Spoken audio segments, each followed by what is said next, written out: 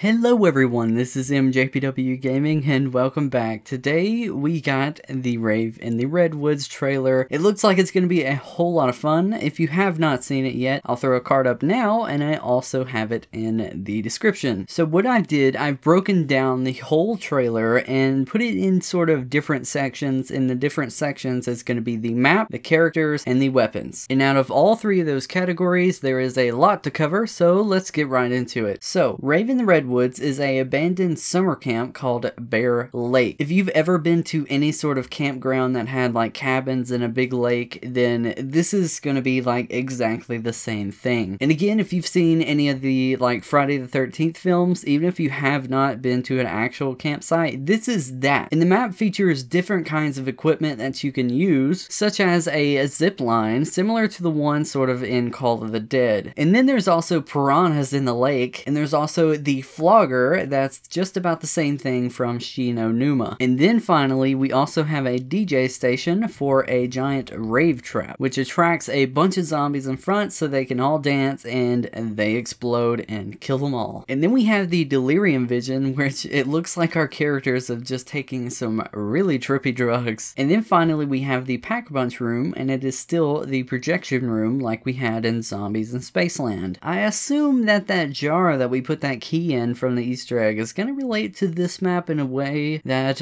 maybe we'll see after the whole DLC season. Next up we have our characters. Our characters are back and they are completely redesigned, but they do have their same names.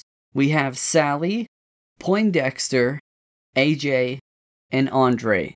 Then next up we have several different kinds of bosses, and first up we have a Bigfoot type of monster. And then we have the Slasher. The Slasher carries a concrete saw, and he looks absolutely terrifying, and I love how he looks. There's even one scene in the trailer where he's actually grinding the saw against his metal mask. That, if I saw that in real life, I would have been running. And also, a little Easter egg for you little Easter egg theorists. The Slasher also has a Jason Voorhees tattoo on his arm. So those of you that wanted to see Jason in this map, there you go. Then next up, I'm not quite too sure how happy I am with this one. I guess we'll see how the map comes out, but the Brute returns, but with a completely new look. He looks very, very similar to the Slasher's design. However, he does obviously do a new effect where he hops great distances. And then finally, I don't think he's a boss, but he is definitely something that looks like an AI, and I'm sure he's going to be a playable character at the end of the Easter egg, somehow like a cheat code, you know, how like we had the Hoff. We have Kevin Smith. For those of you that do not know him, he was Silent Bob and Jay and Silent Bob. He was also, I think, the lead of Comic Book Men. That's the main things that I know him from. He's in a lot of different sort of things. But that's pretty interesting. I'm glad to see him in the map. That's pretty awesome. And then next up we have the weapons. The map features new melee weapons, a nailed baseball bat, a machete, a golf club, throwing knives, a double-sided axe, and it seems like the axe from Spaceland is going to be coming back into this one as well. And we also have a new crossbow